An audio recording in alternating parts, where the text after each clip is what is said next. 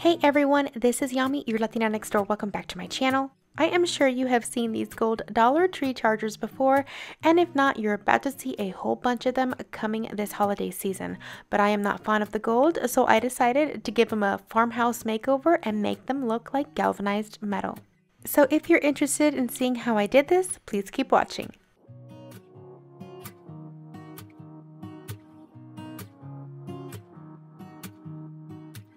Now, in order to achieve this galvanized metal look, I am going to use 4 different paints as well as a sealer to protect the finish.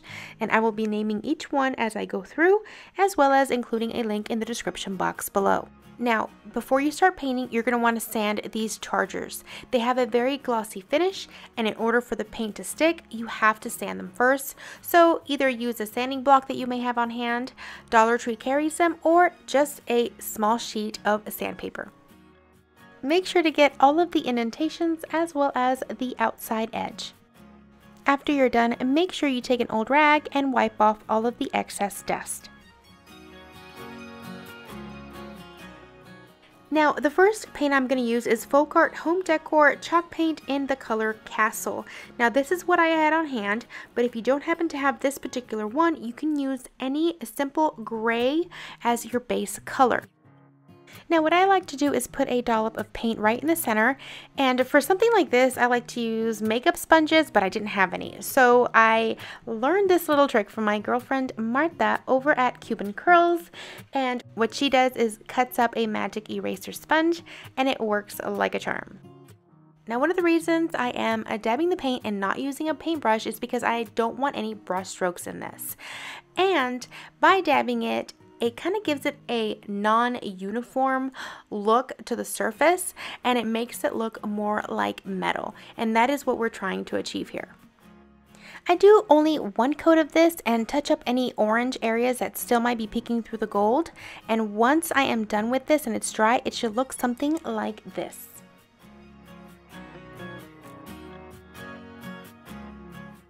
Alright, so for the next step, what we're going to use is the Folk Art Brushed Metal in dark gray. Now, you guys have seen me use these paints before in my map that I did for the wall, and I absolutely love these paints. They really do make your projects look like real metal. And what I'm doing here is taking a brand new little sponge piece, and I am dabbing it all over in the same way that I did that very first layer.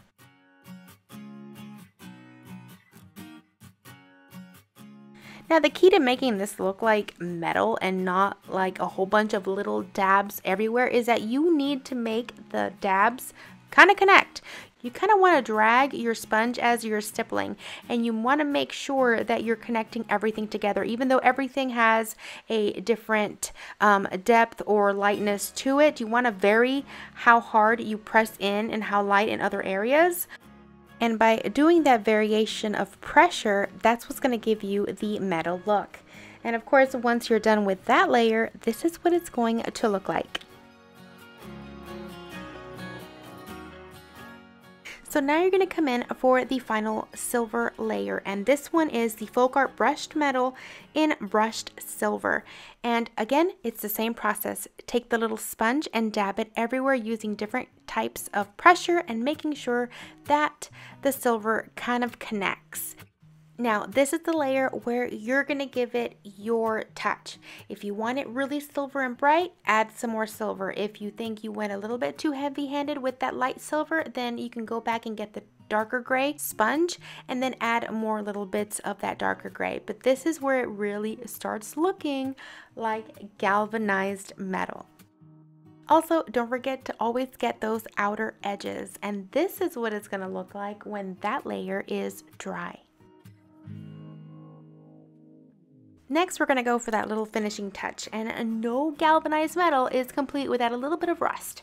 So I'm going to take that Folk Art in Nutmeg. Now, this is the antiquing medium, and I am just going to dab it on my finger, and I am going to rub it on the edges and over those little, I guess, dots on the border of that charger, and it is going to make it look like rust at the very edge. It's really simple. Add as much as you want or as little. Or if you don't like the rust, you can totally leave this out. Now once that was dry, I wanted to give it a clear coat in order to prevent chipping, so I used polyacrylic protective finish in a clear satin. However, if you don't want to use that, you can totally use a matte finish Mod Podge. Now this goes without saying, but I feel like I have to mention either of these sealing options does not make this food safe. So this is just for decorative purposes only as far as the chargers are concerned, so always make sure to not put food on them. And here is a quick progression of what these chargers go through and how they look after each step. Oh, and by the way, I found metal galvanized chargers over at Pottery Barn's website for $10 a piece, and that's on sale, people. So this definitely saves you some money for that look. And here is how this little farmhouse place setting comes together.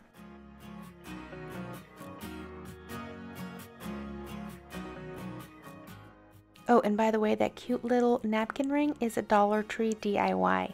So let me know if you guys want to learn how to make it. I really hope you enjoyed this tutorial. Please make sure to give this a thumbs up if you did, and let me know what you think in the comments below. These are going to be perfect for holiday get-togethers with the family. And if you guys want to see any other farmhouse versions of these Dollar Tree chargers, let me know as well. I hope you guys stick around by subscribing, and I will see you guys in the next video. Until then, adios!